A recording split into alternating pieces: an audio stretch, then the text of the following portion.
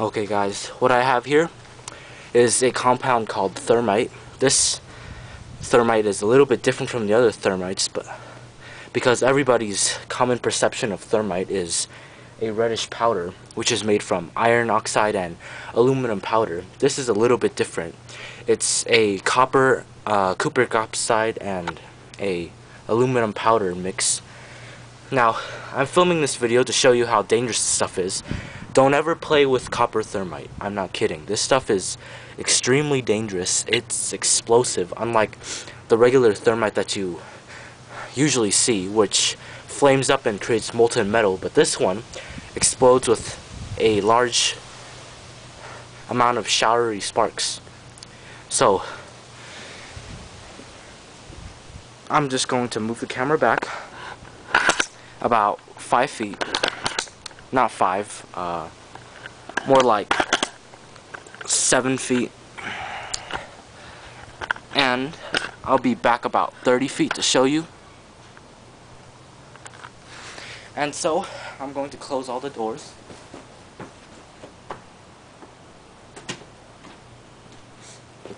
Check that no one's around, and no one is. So let's light this. I'll be wearing ear protection in case it explodes, and let's do this.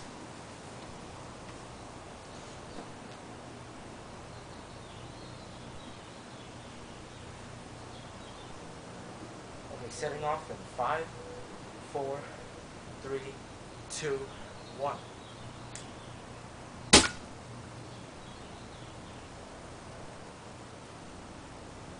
As you can see, it creates a thick brown cloud of copper dust, I believe.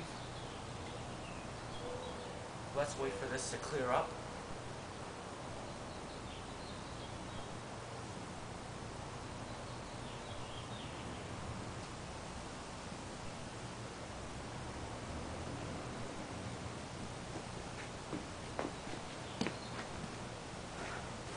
Well, let's see what's happened to the...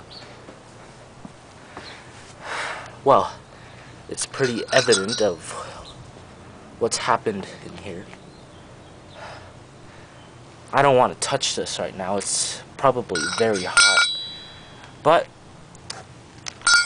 it's pretty much when you feel it, you can feel the heat coming out of it.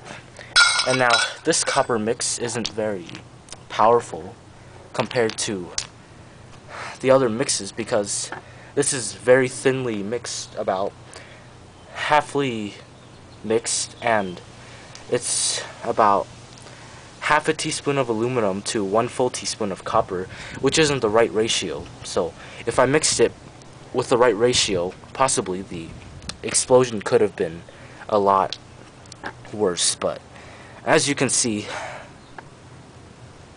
the wires are pretty badly burnt, and so this is going to be pretty messy. Actually, it's already messy. I don't know what I'm talking about. But anyways, my whole point is that don't mess with this stuff, okay?